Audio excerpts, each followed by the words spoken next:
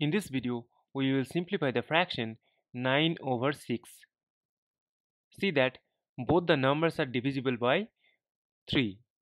Therefore, to simplify it, we need to divide both the numerator and the denominator by 3.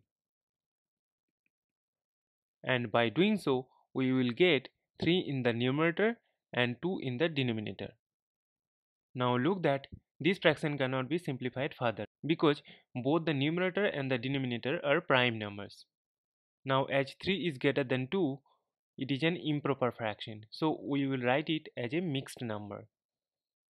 See that 2 goes into 3 by 1 times and 1 left over, and we need to divide it by 2.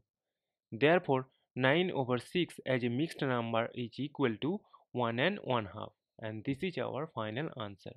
Thank you for watching. Please like, share and comment on the video. Also do subscribe the channel.